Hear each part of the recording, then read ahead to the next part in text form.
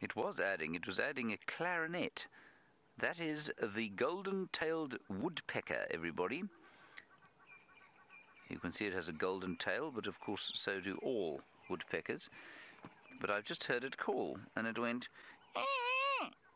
very much the same as a clarinet that has been blown by a small child. I, of course, taught music in a fairly large music department, so I know what a small child blowing on a clarinet sounds like.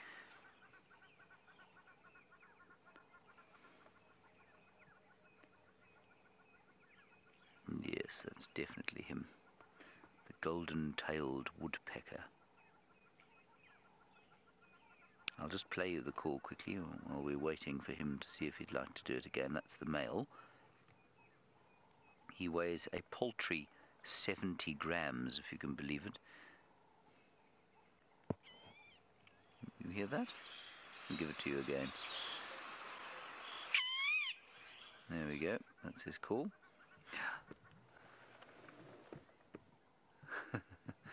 I think I may have frightened him off there. Did you see the way he flew? He flew in that very characteristic dipping motion. And there's a bearded woodpecker, and it's exactly the same place.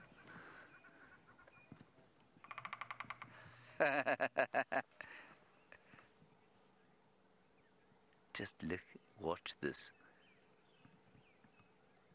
That's a female. And they're also territorial like the males.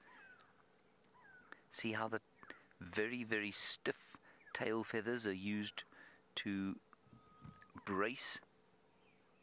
Oh, come on, give us another drum beat. They find a hollow log like this specifically because it resonates. It gives a huge resonation across the landscape, especially this time of the day. And you can see how much huger and heavier the bill of the bearded woodpecker is in comparison there with the golden-tailed version. Come on. Don't let us down. Do it again. You've got a beautiful drum there.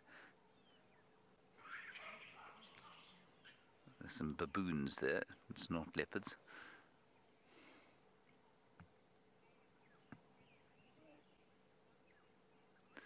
Ah, now, Gail, apparently this is number 150 on your list. That's fantastic. You can hear the baboons shouting at each other. It's just because they're waking up. They're having fights with each other. There, I was going to go again. Here we go.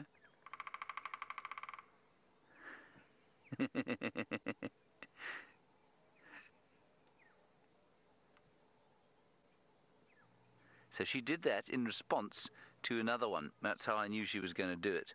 There's another one. There she goes again.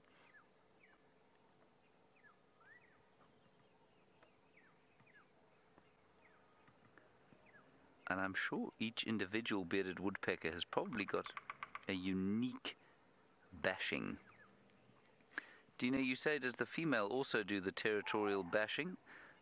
Yes, apparently so. That is a female. She is bashing territorially. So yes, she does. And I've got to tell you, until I saw a female doing it live the other day, I was in the final control, and I forget who had it. I think it was Taylor or Jamie. And that's exactly, it was a female for the first time. I hadn't seen that before, so I would have said no. I thought it would probably largely be the males, but clearly it's the females as well.